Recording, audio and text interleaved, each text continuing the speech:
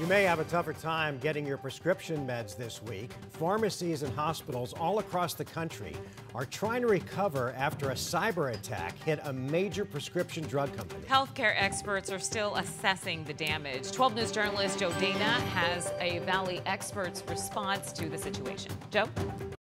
This cyber attack hit a company that operates under the mammoth insurance company, United Health.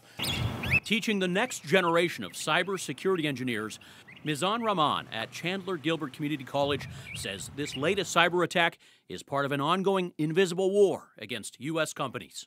We need a lot of more people because of all the technology is coming, and especially all the devices are growing. According to the SEC, this attack was likely by a foreign country that paid rogue hackers. Rahman says the most common culprits are China and Russia. They do it to obtain intellectual property or to just cause havoc. No word yet on who's suspected of this attack.